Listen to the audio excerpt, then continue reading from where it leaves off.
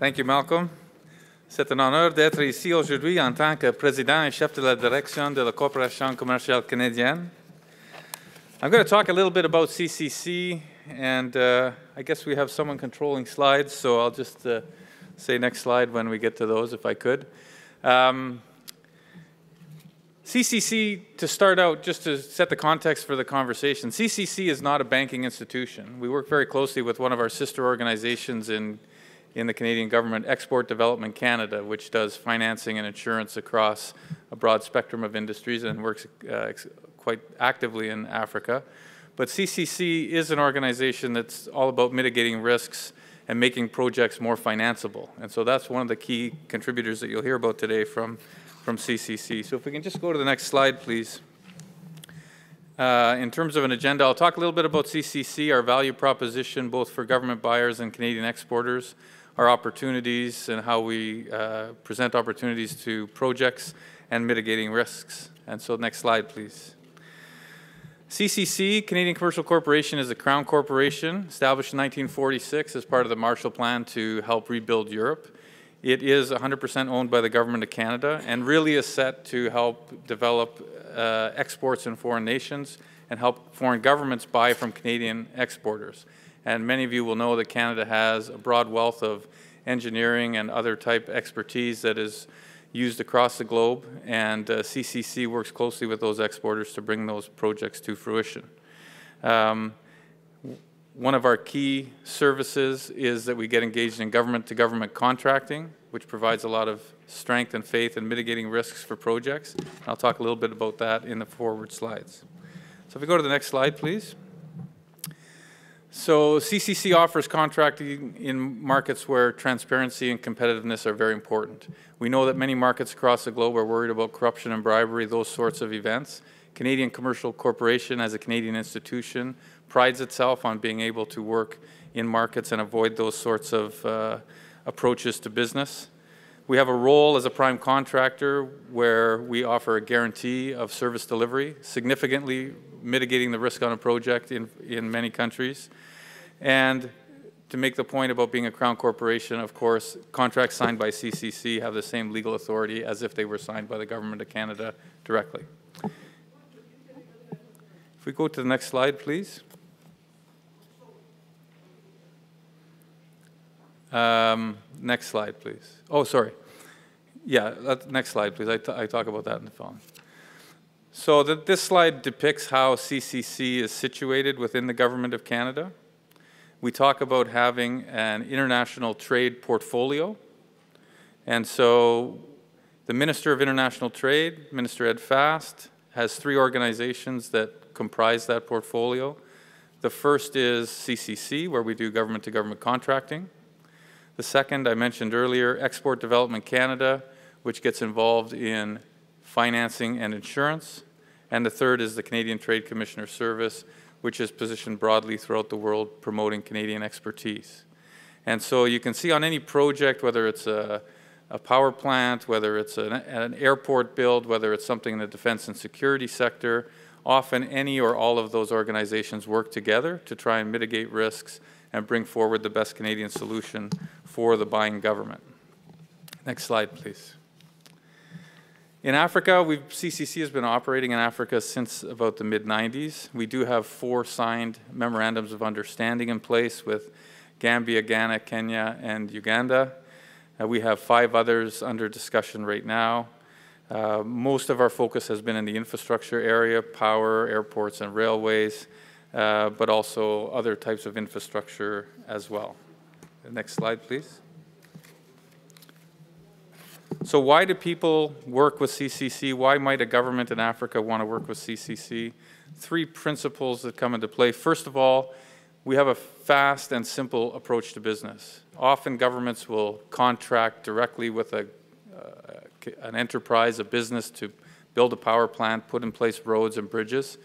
Our approach in a government-to-government model is not any different than that. We negotiate a contract between the 2 parties that stipulates what's going to be built or what's going to be delivered, and then CCC puts in place the exact same terms and conditions with a Canadian exporter to make that delivery or build that power plant, whatever the project may happen to be. So it's not a complicated set of rules. It's not a large manual that you have to be familiar with. It's a very simple approach to business. Clearly, we reduce the acquisition risk because when CCC signs a contract, we're guaranteeing the terms and conditions of that contract.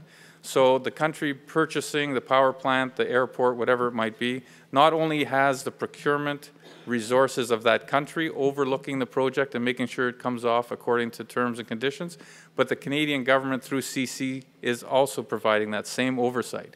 So you have two governments doing oversight on a project at the same time, significantly reducing the risk of that project and therefore making it much more financeable, often with better terms and conditions and often with better rates that could be provided in a typical acquisition from a direct company.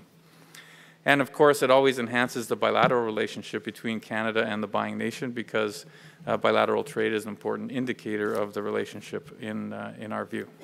Next slide, please.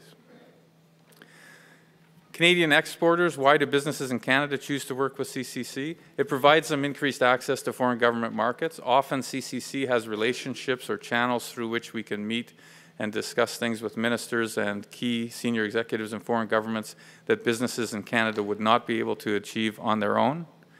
There is a competitive advantage in going government to government in a contracting model, particularly, as I mentioned earlier, in countries where you're trying to establish a bilateral relationship, in countries where the leadership of the country is very concerned about corruption and bribery, and they're trying to put in place a methodology that will avoid any of that sort of unwanted attention, and reducing the risk of the project by having both the procurement oversight of the Government of Canada as well as the buying nation involved in the project. Next slide, please. So what types of opportunities might be prime for a CCC involvement? Where government buyers are looking internationally for procurement of products or services, so products or services that aren't available in the host country. Where structured financing solutions are needed, and having CCC involved would help banks and other financial institutions become more comfortable in a lending arrangement. Where local employment skills and technology transfer from a project are sought. CCC has a very high expectation on our exporters that they will transfer knowledge to foreign governments as we do projects. I can cite, for example, that when we built the airport in Quito, Ecuador, at one point in time there were 2,000 employees on that site and over 1,900 of them were Ecuadorian. So it's a very high transfer of employment and skills to the host country. And if you have an urgent requirement, often going through a government-to-government process can expedite what might happen in a normal RFP-type procedure. Next slide, please. So how do we mitigate risk?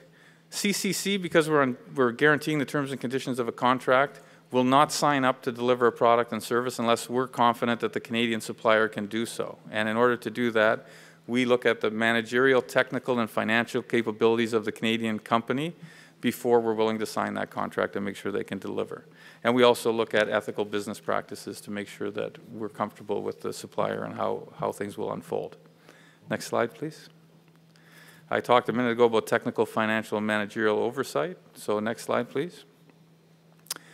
When we assess a project, there are some other important elements that we look at. We look at governing law to determine whether or not the governing law will be the host country law, New York law, or London law are often places we look to make sure we have a neutral jurisdiction.